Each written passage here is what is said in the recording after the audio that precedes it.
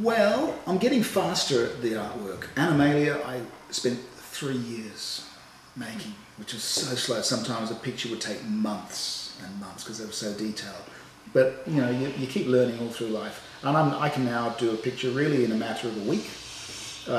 And so I can, you know, nominally do a book in a year, no problem at all. But art is the sort of thing where you can't just work on it. Sometimes it's just, you can't, your head's just not there and you can't do it, so you have to take time off. And also, writing a story, it seems people think that you know, writing for children must be easy because there's so few words.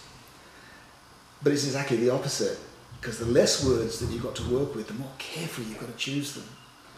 And you don't want to say things which are unnecessary. You want to keep the story simple and sparse, but it just takes a lot of editing and a lot of care to arrive at the perfect balance of text and artwork.